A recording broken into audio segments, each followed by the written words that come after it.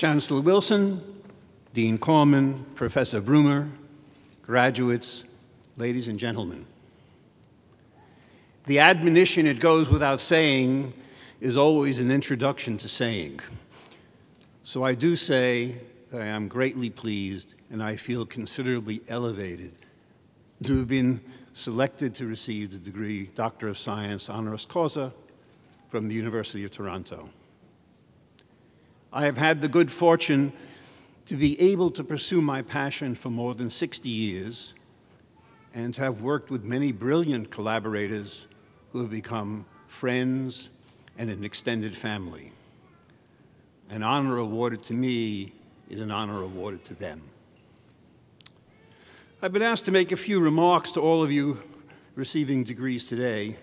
I'll be brief, but I cannot match the painter Salvador Dali, who at an occasion something like this one is reported to have stood up and said, "I will be so brief I've already finished," and sat down.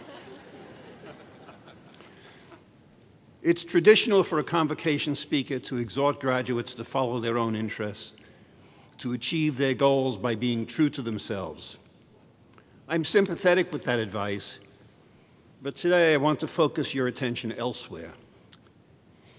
In the post-academic world you are joining, I wish you to accept responsibility for balancing individual and collective good in your support of the work of individuals and institutions. The argument for support of individuals is very simple. In the process of earning your degrees, you've been helped by many, directly or indirectly, your family, friends, fellow students, teachers and mentors, and the larger society that supports universities. I believe you've incurred an obligation to assist others to achieve their individual goals just as you have. The argument for the support of institutions is broader and is based on my view of a healthy society. First, I ask you to accept the social responsibility to value and support all intellectual activities, irrespective of subject. If you're an engineer, support the arts. If you're a writer or philosopher, keep up with and keep abreast of developments in sciences. Remain open-minded with respect to ideas from all over the universe of intellectual activity. Second, I wish to engage your permanent support for a particular class of institutions, namely universities. You've been fortunate to be educated at the University of Toronto, a great university created and sustained by generations of scholars, by your predecessor students, and by the general public. I believe you have incurred an obligation to promote improved understanding of the role that Toronto and the role of other universities play in our society. Universities are arguably the longest-lived corporate entities in our society. I take that longevity to be a signature of a consensus view that the work of universities is valuable to society. But what is that work? Certainly part of it is transmission of knowledge. But since the founding of the University of Bologna in 1088, the work of a university has also been guided by the dual beliefs that ideas matter, and they matter irrespective of the time scale for their practical implementation.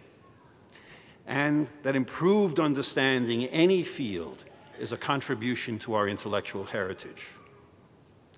That consensus view of universities is currently under challenge by outspoken legislators and others who, for example, would require that university-based science produce so-called useful knowledge, and that education focus primarily on workforce preparation.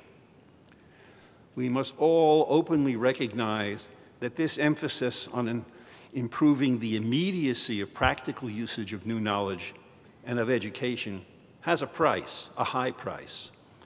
That price is diminution of the importance of ideas per se, ideas as such, as the seeds to future ideas. But it's ideas that power society.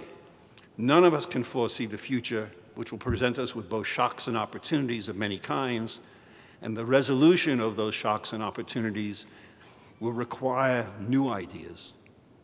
Any diminution in the creation of new knowledge and of the importance of ideas will likely have adverse effects for society. The challenge we face now, and that you'll face in the future, is to improve public understanding of how society can best promote the contributions of universities to our intellectual heritage and thereby to our greater good.